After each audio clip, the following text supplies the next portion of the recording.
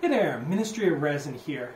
I printed up a little hammer, a fully 3D printed hammer, kind of wonky as you can see.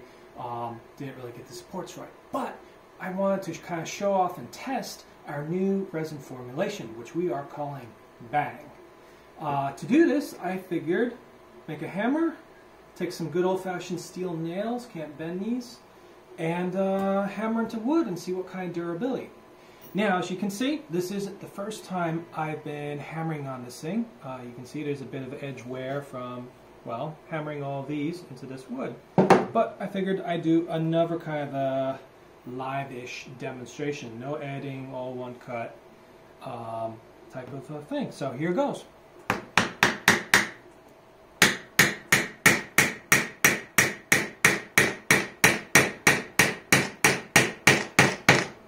So as you can see, has a pretty easy time hammering it in. Just no chipping, no breaking, no shattering. Just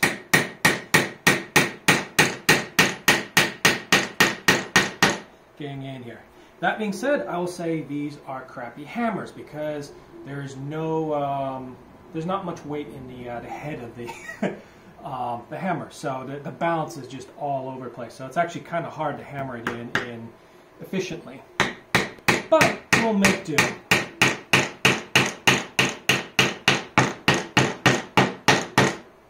But yep, look at that so far. Blah, blah. Let's give it another go.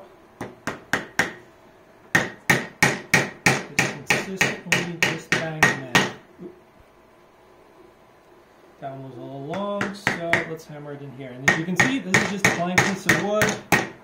No pre-drills, no pilot holes, nothing that I could potentially be cheating with.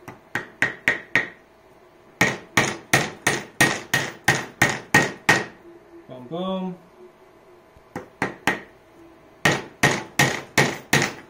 Now I'm just going to wail away at it because I've been trying to break this thing for like 20 minutes and I'm not breaking it. So.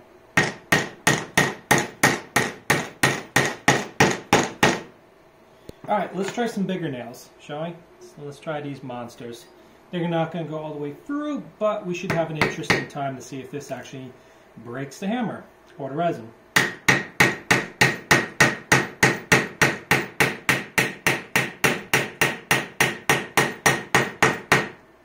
And will you look at that? Apart from some surface wear, abrasion, wearing out, no cracks, no dings, no shattering in my hands. Let's try this one. And will you look at that? We just splintered the wood. Well, some resin manufacturers brag about how tough their resins are.